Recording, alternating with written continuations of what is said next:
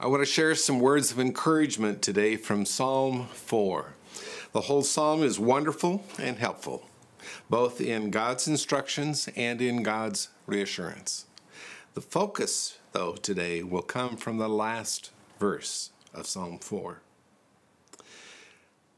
It begins, "Answer me when I call, O God of my right. You gave me room when I was in distress. Be gracious to me and hear my prayer."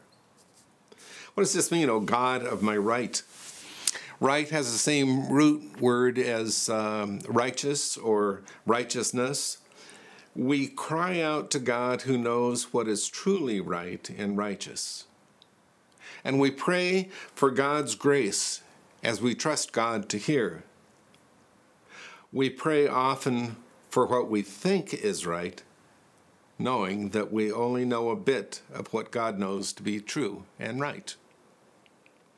How long, O people, shall my honor suffer shame?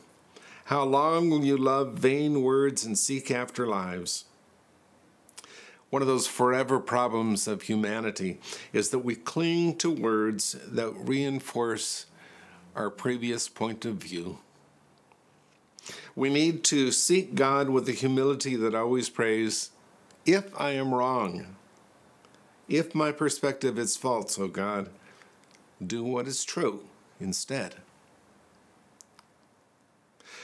But know that the Lord has set apart the faithful for himself. The Lord hears when I call him. We yearn to be among the faithful, set apart for God.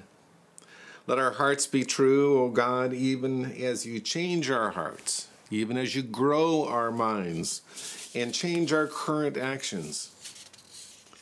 When you are disturbed, do not sin. Ponder it on your beds and be silent.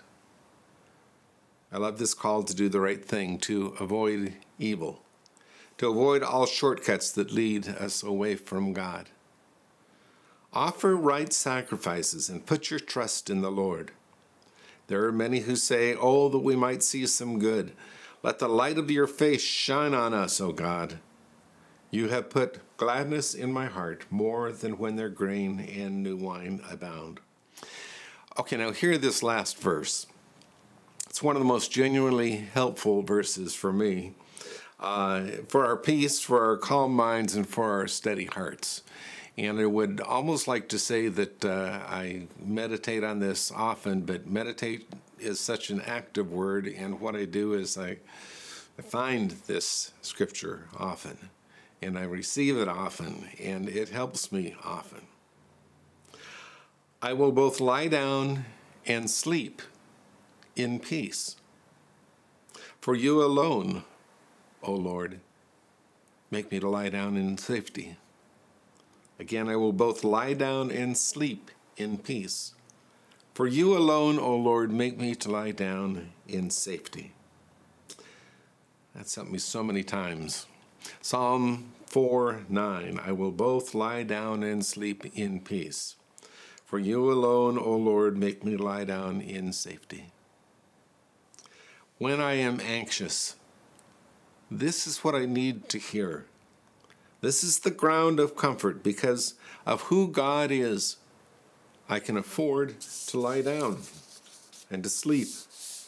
Because of who God is, I can lie down in safety.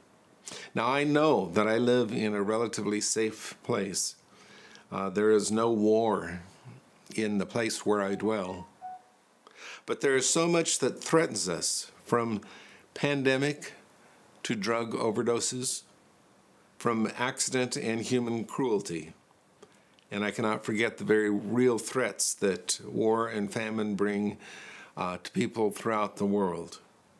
Only God is big enough to trust for the biggest issues of life and of death and of eternal life. I will both lie down and sleep in peace. For you alone, O Lord, make me lie down in safety. Amen.